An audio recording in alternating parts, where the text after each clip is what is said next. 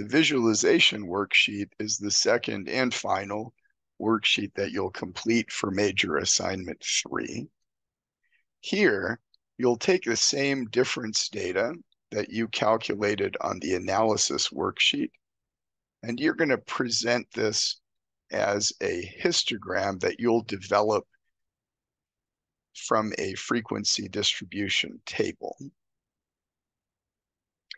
You'll start by calculating a bin minimum, maximum, and width for your data.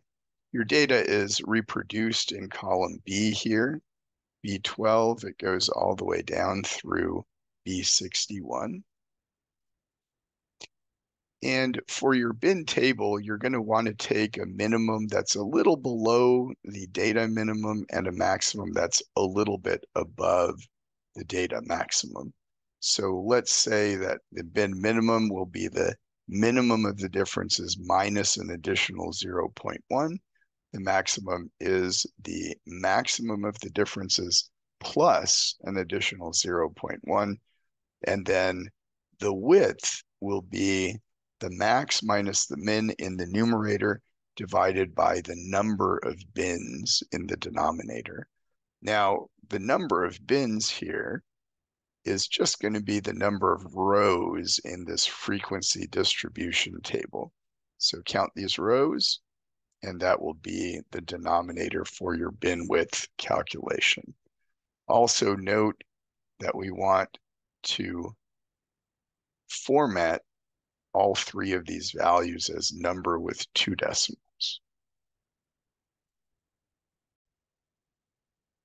Once we have our bin table characteristics, we can now calculate our frequency distribution entries. The lower limit and upper limit entries will be the cutoff points for each of the bins. And this will be equally distributed from the minimum to the maximum. We'll start with the first lower limit being equal to the bin minimum. And then from there, each upper limit will advance the lower limit by the bin width so that we have bin width for each of our rows. And then the next lower limit will be equal to the previous upper limit. Note that if we do our lower limit and upper limit formulas correctly, then the first lower limit should equal our bin minimum, and our final upper limit should match our bin maximum. For the title of bin entries, we'll want to use the average of the lower limit and the upper limit. There are several ways to do this. You could use the average function.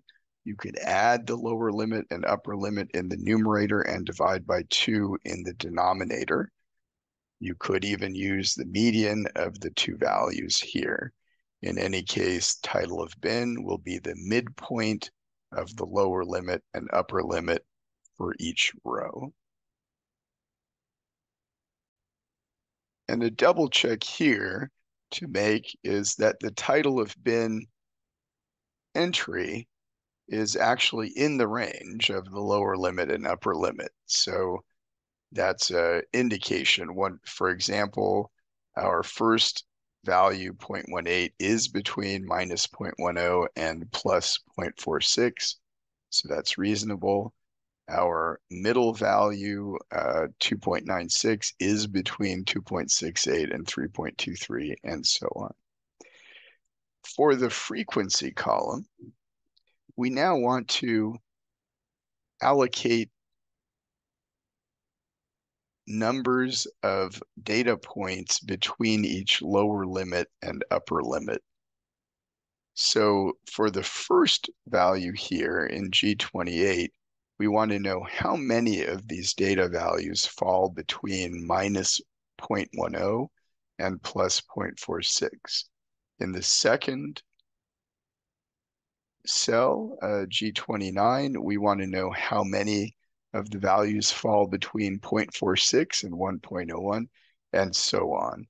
Here too, there are several strategies for using this. You may want to take a look at your written resources or refer back to your work on topic 5DQ2. In any case, note that the total of the frequency entries here should end up being the total number of data because each data point is going to be allocated to one of the bins.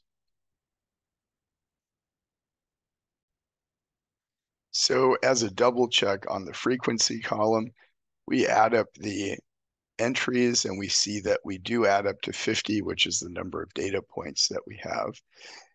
Here, make sure to format your frequency column entries as number with 0 decimals rather than general. That's one that a lot of people tend to overlook. In the relative frequency column, you'll just divide the frequency by the number of data points. So for the first formula in H28, you'll divide the entry in G28 by the number of data points. Here, you have to use a formula in the denominator. So don't just put the hard-coded value 50 in the denominator. You have to use a formula for this. And for the relative frequency column, you want to format it as percentage with 0 decimal places. Here, as a double check for the relative frequencies, they should all add up to 100%. And as another check, the relative frequency will just be the frequency times 2%. And that's due to the fact that we have 50 data points, so each data point represents 2%. Also, remember to format the relative frequency as percentage with 0 decimals.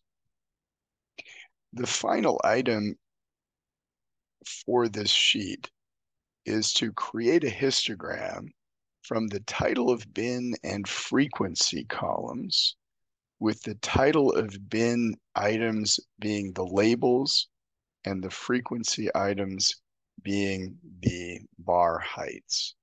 There's a trick to this because both title of bin and frequency are numeric columns. So if you select both of those and then simply insert the first bar chart that shows up, you'll end up with a bar chart that has 2 columns per, or 2 bars per item. So here's how you do this. You select the title of bin and frequency columns.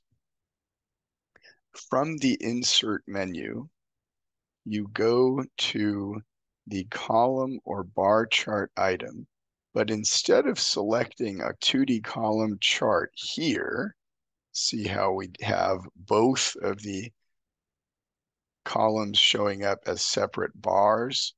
We'll want to go to more column charts down at the bottom. From the more column charts, we will select the chart on the right-hand side here. This one will give us what we want, the title of bin items as the labels and the frequency entries as the heights. So we select that chart, we press OK, and this now inserts this chart for us. We also will have to add horizontal and vertical axis titles and change the chart title from here. And after we've completed the chart, it might look something like what you see here. That concludes the visualization worksheet for major assignment 3. And this is your final assignment for Math 144, so congratulations.